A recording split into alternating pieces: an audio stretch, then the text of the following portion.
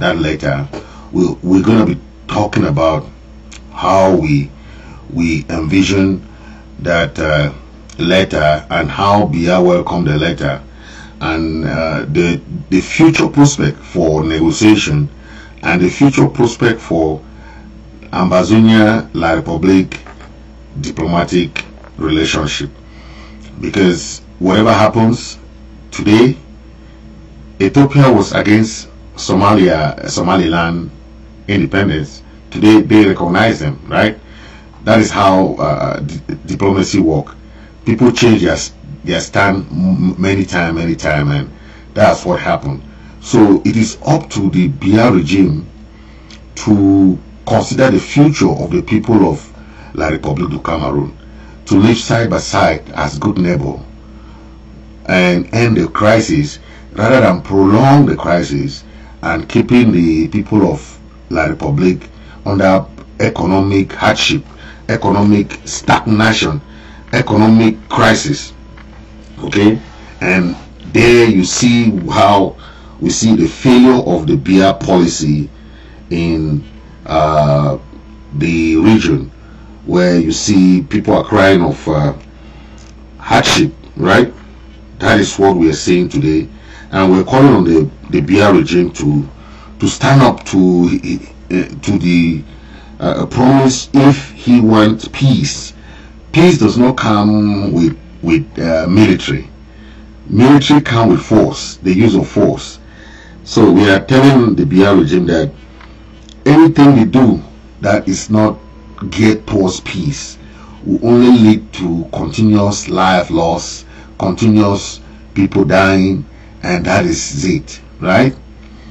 I'll read this letter. This letter is that Comrade Chris Arnold, the President of the Federal Republic of Ambazonia, wrote to Paul Biya. The letter was is coming from the interim government from the Federal Republic of Ambazonia, and this letter has been making waves on social media for so many days since these few days.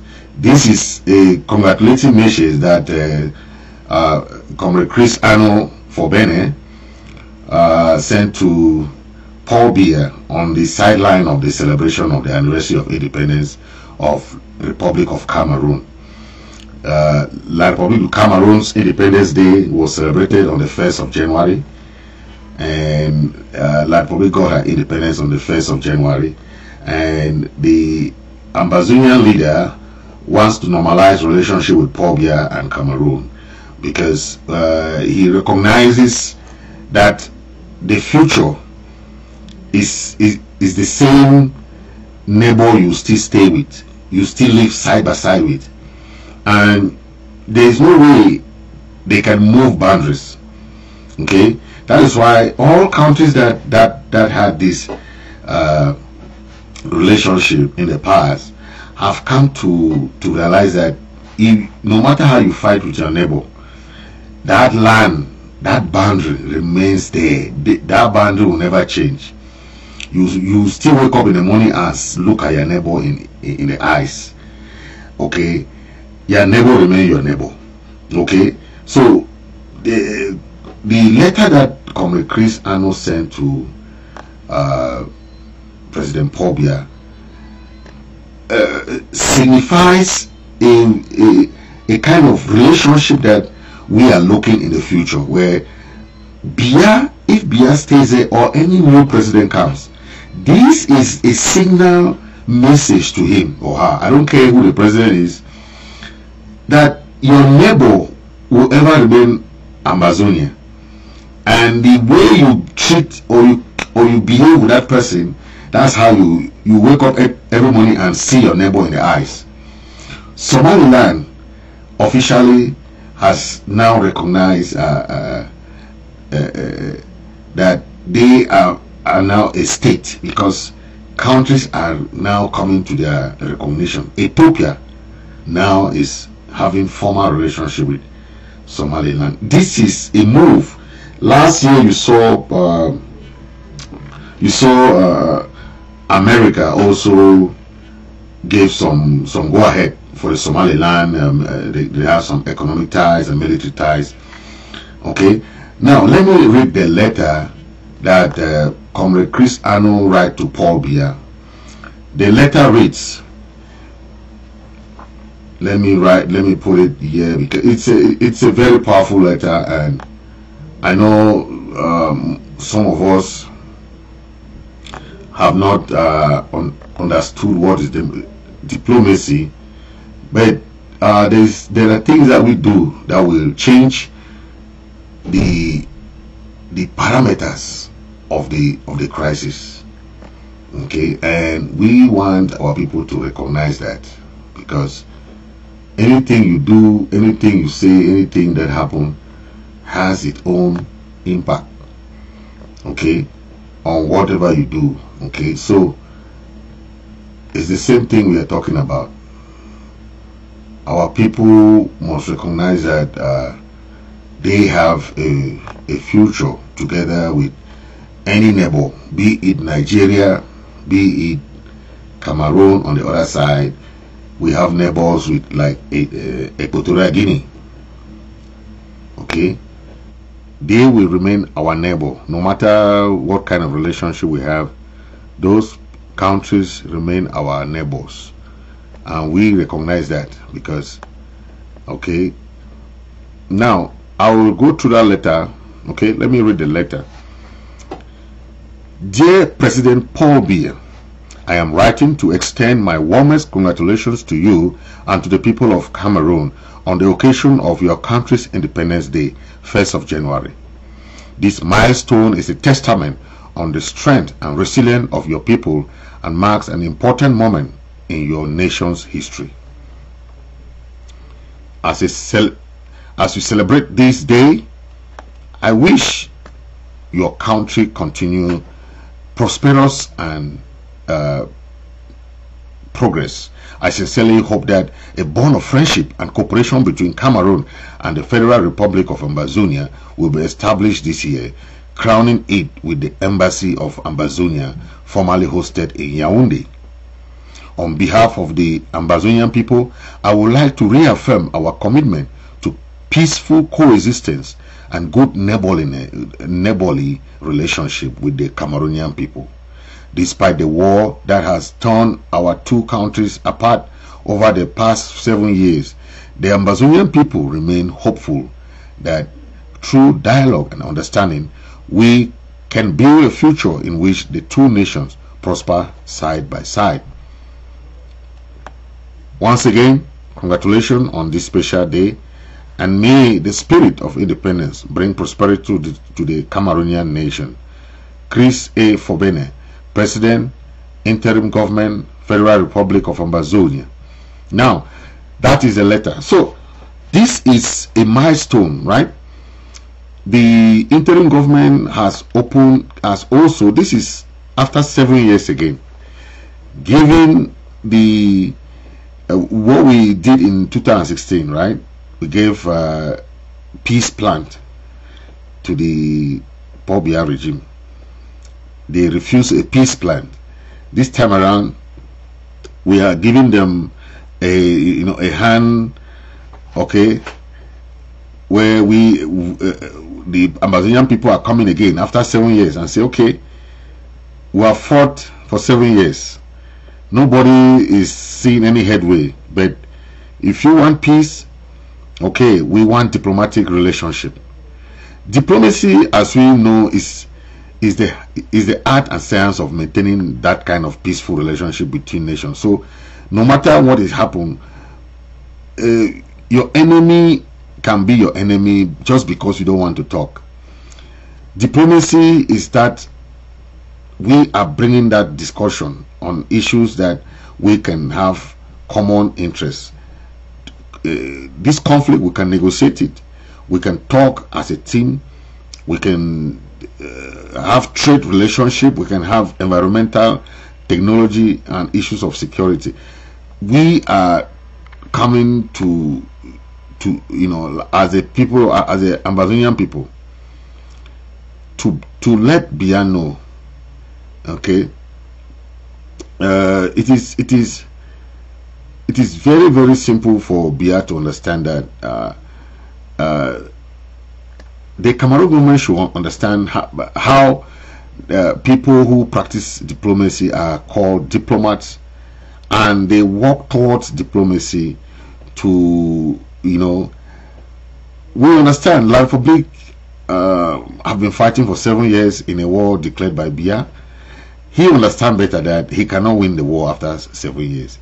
This diplomatic outreach letter by the interim government of Ambazonia to La Republic du Cameroon seeking diplomatic reconciliation and relation is very, very important, because it gives a pathway to tell the world that, oh, whether we go for negotiation tomorrow, this is what is still going to happen. Whether it takes 10 years, whether it takes 50 years, the purpose of diplomacy is to strengthen the relationship between two nations, right? So that is why we are still telling Biya it is better for him to go to his bed, his last resort, his last days happy, rather than leave chaos behind. And the worst mistake that Biya did was to force something that is not necessary on himself. At that age, he would have had peace of mind, peace, and, you know. But now, who has the burden of proof? Who has the burden of proof for this crisis now? Who has the burden? Who has the burden to stop the war or to end the crisis? It's La Republic, right? I want you to take a listen to this short from Comrade Chris. Then you understand who has the burden of proof, who has the burden to end the crisis. Biya is the one to end it. We don't have pressure. Amazonian people are there.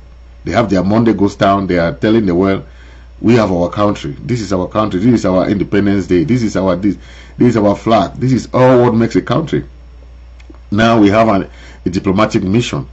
If La Republic want to have peaceful negotiation process, then they can start talking about diplomatic mission. We can open our diplomatic mission in Yaoundé. Biya, they can open theirs in Biya. We start a very, very good relationship.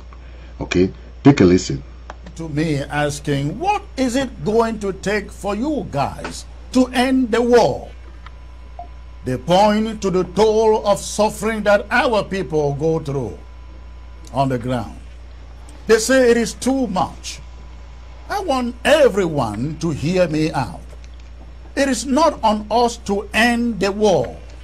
We do not hold the responsibility to end a war that we did not provoke. We are in this war only to defend ourselves, our freedoms, our territory, and our sovereignty.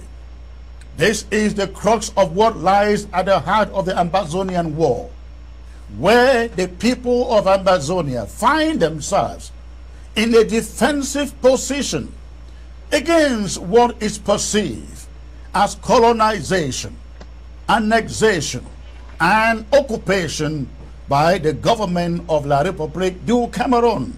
That's exactly what it is.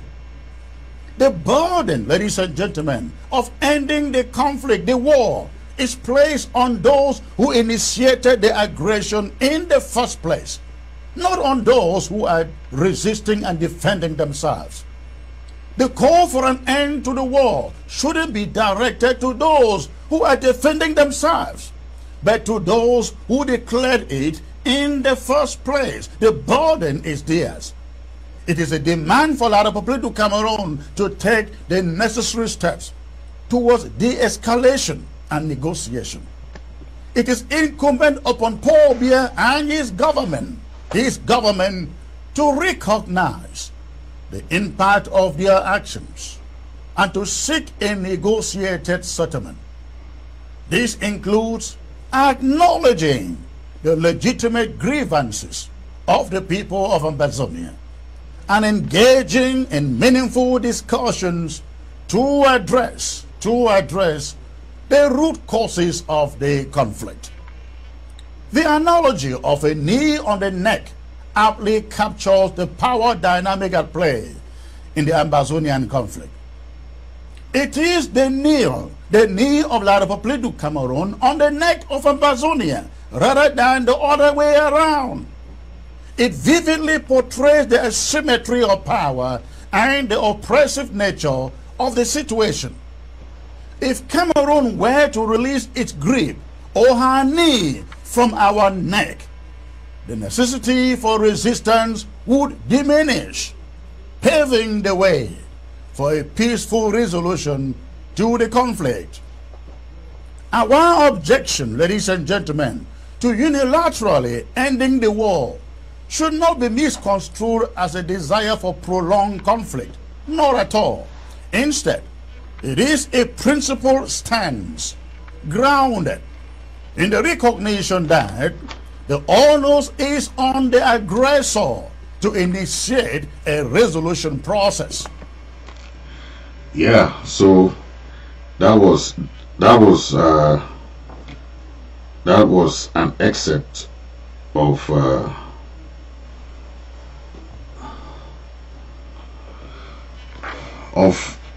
the what we call who has the responsibility to end the crisis.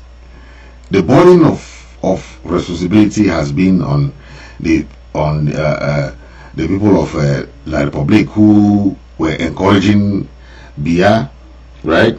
All along you saw how Biya was encouraged. So the burden is not on us. The people of Southern Cameroon are ready to negotiate at any time. We know we have a just cause. We have a right of ownership of our land. The people of Amazonia are fighting for self-defense of their own land, what belongs to them. So they are ready for negotiation at any time. So is the Biya government running from negotiation? But when you see the trajectory of event, now let me state that Somaliland is now being supported by America, and once America says something, it's very critical. What did American Secretary listen to what American Press Secretary said in a conversation, and you understand what they are trying to say here. Okay, America comes to say their things in a gradual way. But listen to this. And Sean, go ahead. We'll wrap there. Actually, change topics to Africa. A couple of things. There was an agreement between Ethiopia and Somaliland, which about port access to Ethiopia, of course, being landlocked. Does the U.S. have any comment on that? And particularly the leaders, de facto leaders in Somaliland, say that this will constitute formal recognition, which of course no country has given. Does the U.S. have somebody say either about the deal itself or about the entire idea of recognizing Somaliland? Yeah, we did see those reports. We were concerned by them. We joined other partners in expressing our serious concern as well about the resulting spike in tensions in the Horn of Africa. We urge all stakeholders to engage in diplomatic dialogue, and the United States recognizes the sovereignty and territorial integrity of the Federal Republic of Somalia within its 1960 borders. We see concerned by them, concerned by the deal between the Ethiopians and the Somalians. And the resulting spike in tension. Do you think that the deal should be rescinded? Is this we think all the stakeholders should engage in diplomatic dialogue to resolve the issue. Okay. Can I get to one other part of Africa? Yeah, so you see, now what we have been saying long ago, that even the African Charter made it clear. The African Union has made this clear that all countries should respect their boundaries and independence. Countries that had their independence with that boundary should respect their boundaries. We never had anything to do with La République. La République had their independence. We were not there with them. La République was there with their own country, you know, we were not in their picture. We just left Nigeria. We were self-governing. We had nothing to do with La République before 1961. We were just self-governing, being so if they can term our country, Southern Cameroon, back then as one of the best democracies in Africa, think of it. This our own generation don't want democracy. Our own people, don't want democracy, but they want to have a country. La Republic can do what they want. It is very clear. This on October 1st, Ambazonians celebrated their Independence Day in their various areas with pomp and pageantry. Lots of flags were displayed. We wear the amber attires, fighters, communities. This is what we're talking about. The Cameroon that is Biya, is trying to proclaim. 1st of January, La Republic is not proud to celebrate their independence. Why? That is a question that people are asking. Why are you not proud? Why is it that people must beg you? People are begging you to even celebrate your own day, a day that you are proud to say is your Independence Day. You don't want to celebrate it. What is wrong with La Republic people? What is wrong? This is read this thing. Look, this is the Republic of Somaliland and the Federal Democratic Republic of Ethiopia signed a memorandum of understanding today. In the MOU, Ethiopia officially recognizes the Republic of Somaliland, while Somaliland grants naval and commercial sea access on lease to Ethiopia for 50 years. That's what we are talking about. There are countries, Somaliland, Ethiopia has never recognized Somaliland. Ethiopia has never recognized Somaliland. So I made this thing the other day. I said 2 countries are the ones to determine their alliances. Okay? Any 2 countries are the ones to sign their alliances. Not 5, 10, 15 countries must come together to recognize somebody. That's why when we are in America today, we say, okay, America has granted us access to register our country as a country. People say, whoa, blah, blah, blah, blah, blah. It's not all countries that will recognize you before you start recognizing yourself. When Siseko Ayok restored our independence, all Ambazonians were happy. Today, they say people were happy for a restoration of that independence. I say, no, we are not yet a country. What did you restore in 2016 or 17 when Siseko declared restoration? So restoration, now we are looking for recognition. This is what Ethiopia is happy to get today. Look. Recognizes. Recognize is different from recognition. So that when you say recognize and then restoration, we have restoration. So those are the 2 terms you have to be very careful with when you want to talk about countries. So countries already know that we restored our independence. That was granted us in 1961, 1st of October. So now we are looking for countries to recognize that independence. So don't get that wrong. And how do you get countries to recognize you if you don't have good governance? If you don't have good something that you show them that this is what we have now.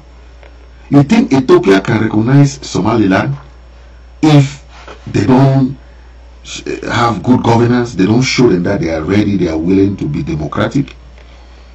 Think of it. Okay, we are saying all this because the La Republic regime does not want to seek to normalize the relationship after this period of conflict and war. Okay, we need pragmatic, diplomatic and strategic relationship now. Ethiopia just signed with Somaliland. It means that for the past how many years Ethiopia has never recognized Somaliland, right? But that's the 2 of them coming together and recognize themselves and had a memorandum of understanding, MOU. So countries can decide to do what they want for themselves. It's not that 50 countries will always come and sit and recognize you. No. That's why we say, if you don't accept your own country, gradually Somaliland is gaining one country after the other. Why? So if you think that a 50 country must sit down and say, okay, we recognize the people of Amazonia today, no, it will not happen like that. Relationship is a win-win relationship. Countries want you to give this, then they'll give that. Okay, I'm sorry to say that, but that is how diplomacy works, and that is how now Ethiopia is a landlocked country, right? Now they saw the path towards how they can have path towards Somaliland, and Somaliland had the advantage, right? Now look at our own case. Countries like Gabon, countries like Chad, there are many countries that are landlocked. Even Niger, these countries are landlocked. You can have some kind of alliances or memorandum of understanding with these countries where we have Atlantic Ocean that goods can pass towards, you see, and it still brings a lot of businesses and boom the economy of that country, because all this, once that country have that memorandum of understanding, we'll say for example Amazonia, the only thing is that they have that path to transfer their goods from Limbe Deep Sea Port or Victoria Deep Sea Port to Chad, for example, or to Niger, for example. Okay, because they are a landlocked country and they need that path. So I'm just giving this example because we have a crisis for 7 years. Nobody is winning this crisis, right? La Republic is losing their military every day. The people are crying of economic stagnation.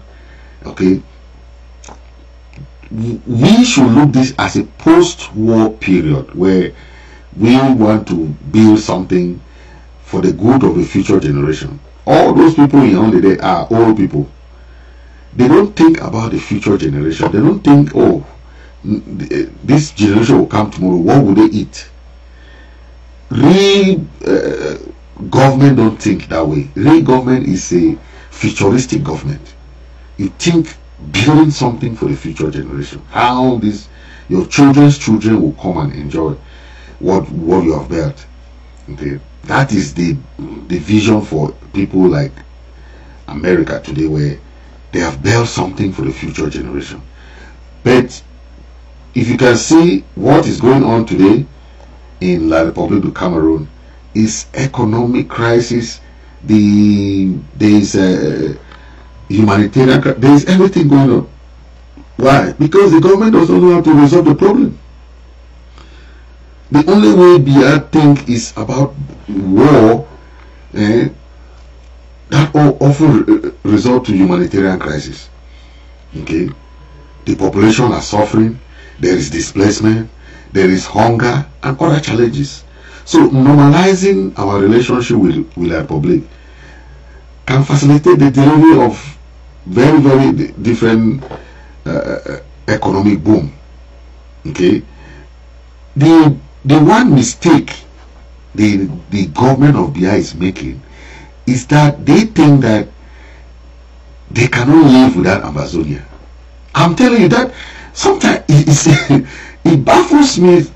I mean, because they are looking at our resources and they say no, they cannot let these people go. But at the end of the day, how do you live with somebody that you have fought all these wars and all this time? You cannot normalize a relationship like that. That is why resolving conflict and building peaceful relationship, countries reduce that likelihood of future conflict, because we can fight this war for the next 10 years. Nobody will still win this crisis. So it's very advisable for somebody who wants peace to secure the environment for their citizens, to bring peace, okay, to even have a good image in the international community. Because look at what La Republic has done. For the past 7 years, the international community has seen all kinds of massacre. They have condemned La Republic more than 3 times.